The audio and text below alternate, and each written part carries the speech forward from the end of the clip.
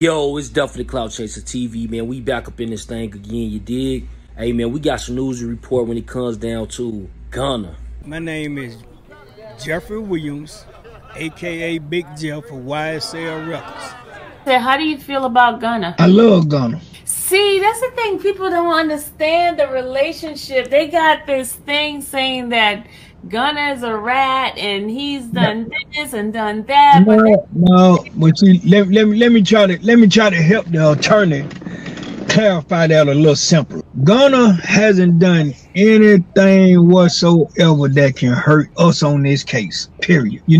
Gunna, first of all, for all of you who are listening, you have different types of attorneys. You got attorneys that are trial lawyers. You got attorneys that are plea lawyers. You got attorneys that are lawyers who just practice law on a criminal base. The only thing they want to do is satisfy a case. Just like Mr. What's his name was saying. The lawyers, sometimes what people don't understand is sometimes your lawyer can take a plea for you, and when he present that plea to you, he's gonna tell you everything convincing to make you think that plea is what you need to take. And you being the type of person that Gunna is, you trust your lawyer. Gunna is not a street kid.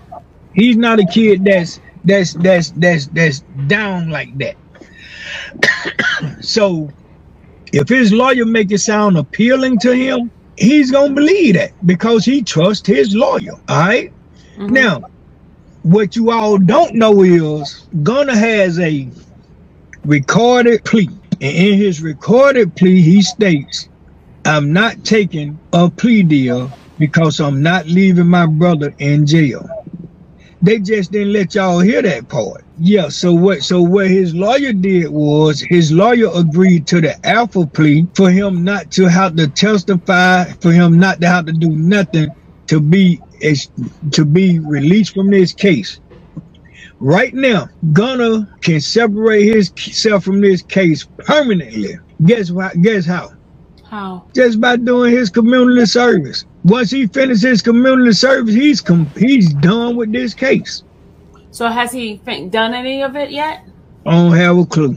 I told him 4 times you need to start doing that community service and get it over with, so you can be done with this case. See, anytime you take a plea, once you satisfy that plea deal, you through with the case. You through with your case. Because he didn't have that long probation things like those other ones had. No, because see, he took pleas on a different note.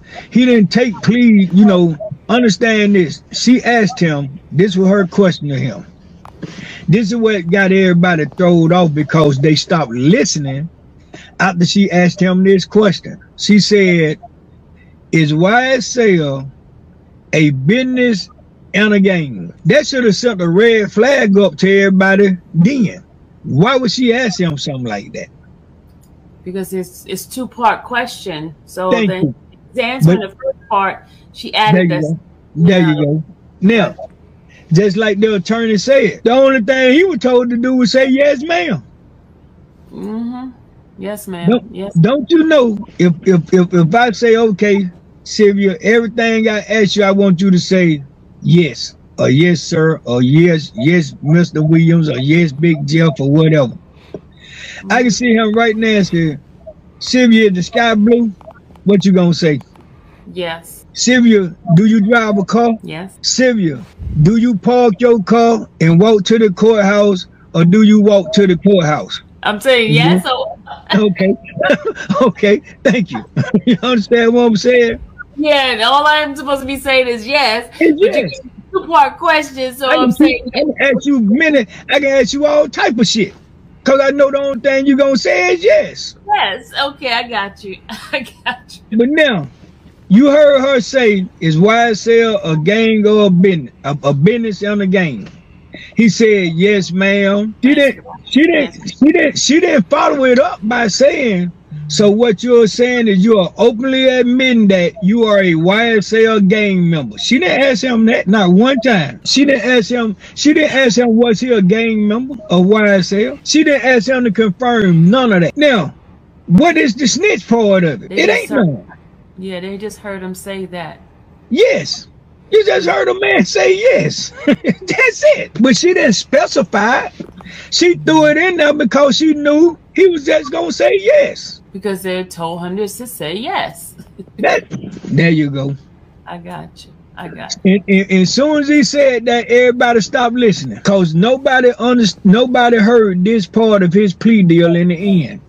She said, and you do understand that. She said, and you do understand that you don't have to testify against not one person in this indictment. So what the harm at? Then she also said, nor do you have to testify for the state or whoever else, this, that, and other. And if so, if upon being asked to testify, like the lawyer saying, he can be subpoenaed to testify still. But guess what stipulation they put in his plea? All he got to do is say, I plead the fifth, and they can't ask him no more questions. Okay. So what the harm at? Get in the comments and let me know what you think. It's Death for the Clout Chaser TV. If you're new to the channel, hit the subscribe button, share this on Facebook and Twitter.